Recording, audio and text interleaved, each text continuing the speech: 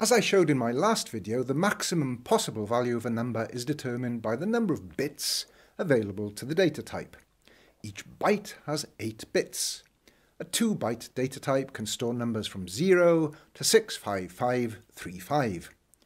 A 1-byte data type can store numbers from 0 to 255. Bigger data types that use more bytes can store bigger numbers. For simplicity here, I'm going to stick with 1-byte data types. What I want to show in this lesson is how signed numbers, that's those that can have both positive and negative values, are different from unsigned numbers, which can only be positive, and why sometimes big positive numbers become negative numbers. With 8 bits available, an unsigned data type can represent numbers from 0 to 255, as I showed in another video which is linked down below.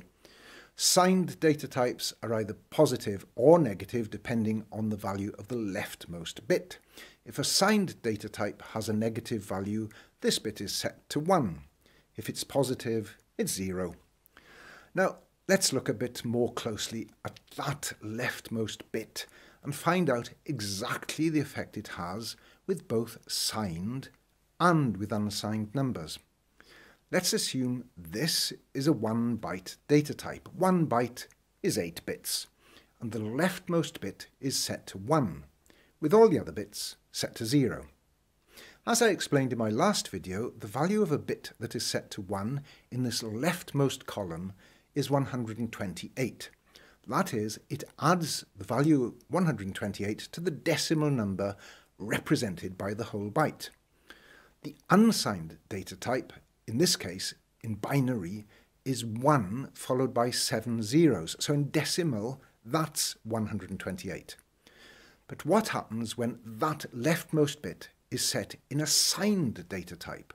Well, in the last lesson we saw that it switches the value represented by the byte to a negative number. So if this is a signed number, its value would be minus 128. Now, that seems reasonable because, according to Microsoft's documentation, a signed data type can have a maximum value of 127 and a minimum of minus 128. In my spreadsheet, I've written a couple of simple formulas to help to show what's going on here.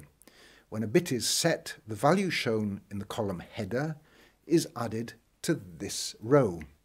Recall that in a byte, the decimal value of each column is twice that of the column to its right. So when this bit is set, 1 is added to the decimal total. When this bit is set, 2 is added, and so on. If you don't understand this, go back and watch my previous video, which explains binary numbers in more detail. To work out the unsigned decimal value represented by a binary value, that is, the 8 zeros and 1s shown here, I just add all the values calculated for each column, that is, for each bit in the byte. That's what this sum formula does.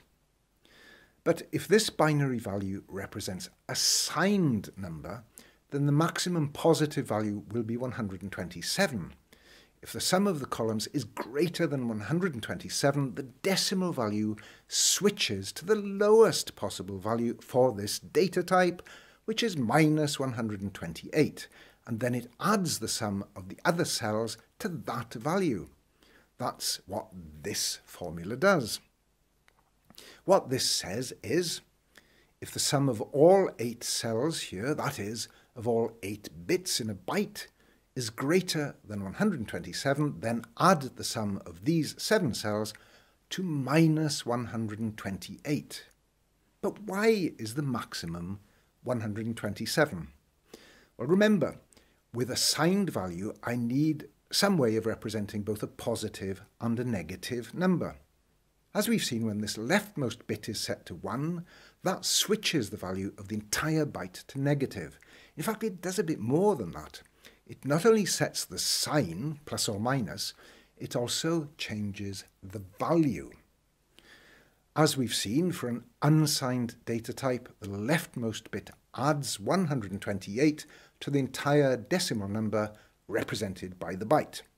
When all bits are 1, the maximum possible value is 255, which, in my spreadsheet, is the sum of all the column headers. But with a signed number, the leftmost bit is used to switch between positive and negative, which means it's not available to add the positive value 128 as it is for an unsigned number. So to get the maximum positive value for a signed number, I must ignore that leftmost bit. I do that by setting it to 0. And now I can see that the maximum positive number for a signed 1-byte number is 127. So what happens if I set the leftmost bit to 1 with all the others set to 0? I can't go beyond the maximum positive value for a signed data type, so this now switches to the lowest possible value, that is minus 128.